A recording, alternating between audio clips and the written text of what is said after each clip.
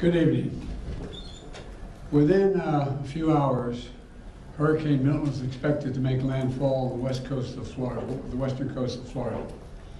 Already we're seeing impacts from the storm, including significant winds and heavy rain. And there's also been frequent and widespread tornado warnings throughout the day. And they're continuing and expected to expand as Milton moves over land, including a few that have already touched down in South Florida. Currently, Milton is a Category 3 with wind speeds up to 120 miles per hour. But no one should be confused. It's still expected to be one of the most and worst destructive hurricanes to hit Florida in over a century. You know, both the heads of the National Hurricane Center and the National Weather Service made it very clear in conversations I've had with them earlier today. Milton still carries incredible destructiveness, can wipe out communities, can cause loss of life. Storm surge is still expected to be up to 13 feet. So I urge everyone in Hurricane Milton's path to listen to the local officials and follow all the safety instructions they give. At this point, evacuation is probably difficult. So I encourage people to look for safer shelter. Sometimes moving just a few miles can mean the difference between life and death. We've already approved emergency declarations for Florida. We have thousands of federal personnel on the ground. We've staged and are ready to go.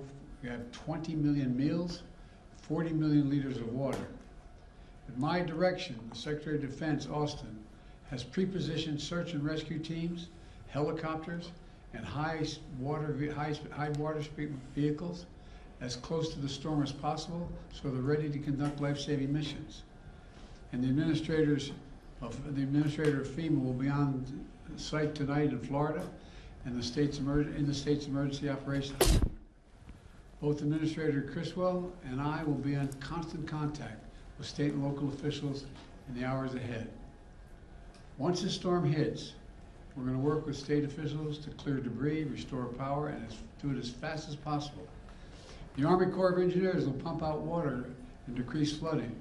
We've already directed the Department of Defense to be ready to provide active duty service members to support Florida after the storm surge, if Governor DeSantis requests the help, which I expect he might. Just like we did in North Carolina. I have surged over 1,000 U.S. Coast Guard personnel to perform search and rescue missions and reopen the port of Tampa as soon as possible. Now, I want to reiterate a point I made clear earlier today to the folks who have been impacted by Helene. This impact, and will be now impacted by Milton. Over the last few weeks, there's been reckless and irresponsible and relentless promotion of disinformation and outright lies about what's going on. It's undermining confidence in the people in Florida and incredible rescue and recovery work that has been undertaken. Literally, there are thousands of fellow Americans who are putting their lives at stake and putting on the line to do the dangerous work that needs to be done now. And it's harmful to those who most need the help. Quite frankly, these lies are un-American, and there is simply no place for them. Not now, not ever. Former President Trump has led this onslaught of lies. Assertions have been made that property is being confiscated. It's simply not true. They're saying people impacted by these storms will receive $750 in cash and no more. That is simply not true either. They're saying that money needed for these crises are being diverted to migrants. What the heck are they talking about?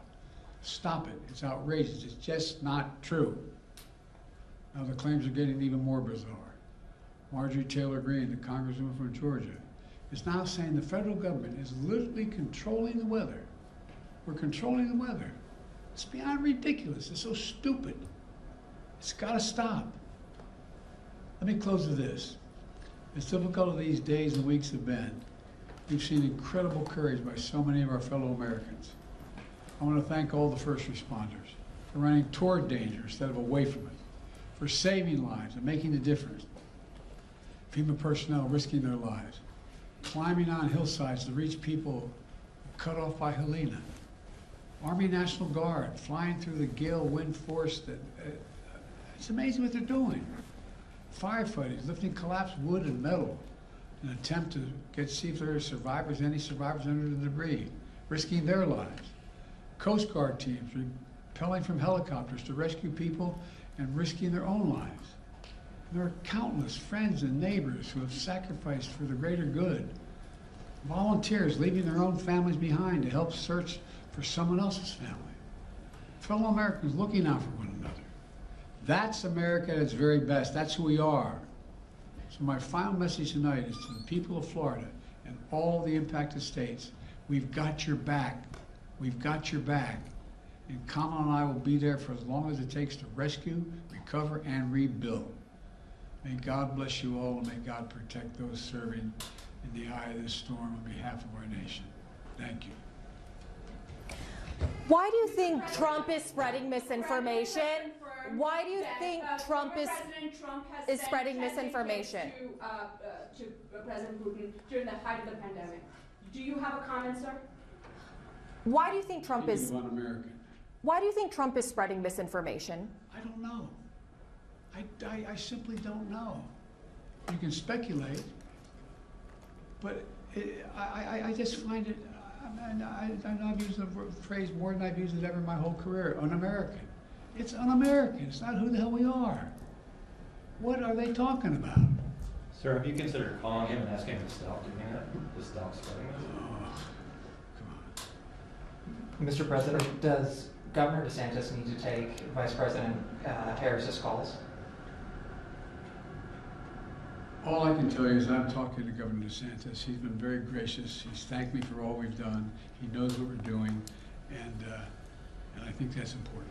Can you say that Florida has everything it needs for the storm? How was your call with Netanyahu today? We didn't talk about the storm. Thanks, Thank you.